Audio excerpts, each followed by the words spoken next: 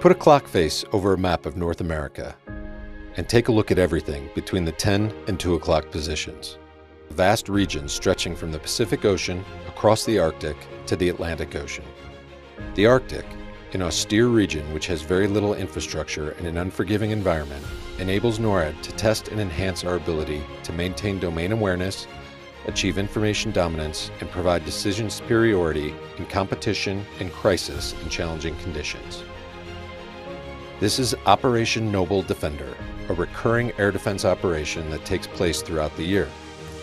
This year's operation, on March 16th, incorporated assets from Canada and the United States with support from Denmark, allowing air defense operations from Thule, Greenland.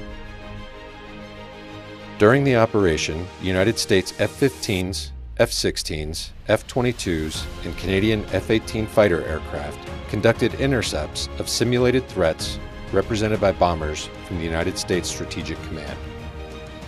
The aircraft and crews responded simultaneously over the Alaskan northern slope to Greenland and along the eastern coast of North America.